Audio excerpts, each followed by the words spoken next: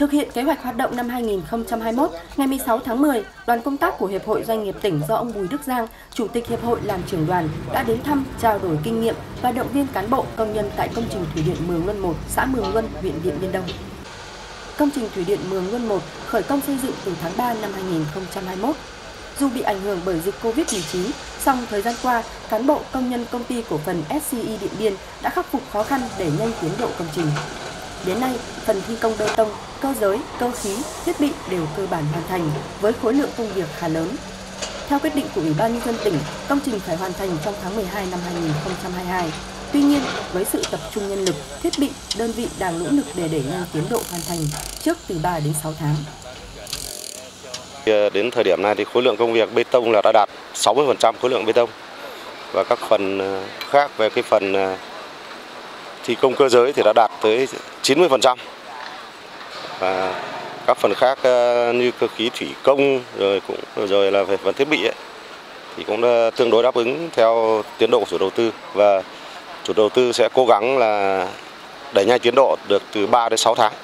so với cái quyết định đầu tư của tỉnh cho phép.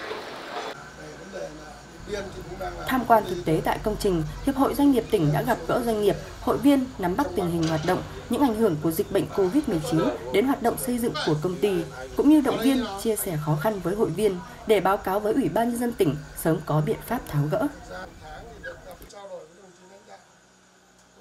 Chúng tôi đi thăm các doanh nghiệp, rồi các hội viên đang đầu tư lĩnh vực các công trình thủy điện trên địa bàn tỉnh Điện Biên. Trong đoàn thì có tôi là trưởng đoàn và cùng các đồng chí đang đầu tư lĩnh vực thủy điện và các đồng chí đang đầu tư lĩnh vực đô thị, rồi các đồng chí đang làm đầu tư cho tỉnh Điện Biên.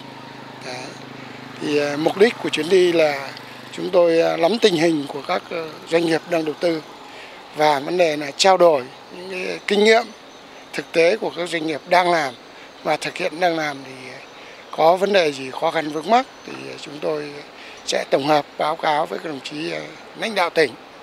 Còn các hội viên đang đầu tư lĩnh vực thủy điện thì tham quan và học hỏi, trao đổi kinh nghiệm lẫn nhau để về đầu tư lĩnh vực cho công ty mình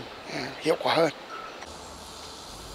Sự chung tay đồng hành của Hiệp hội Doanh nghiệp tỉnh vừa là nguồn động viên, vừa nắm tình hình, kịp thời tháo gỡ khó khăn vướng mắc với các doanh nghiệp và hội viên trong lĩnh vực hoạt động sản xuất kinh doanh.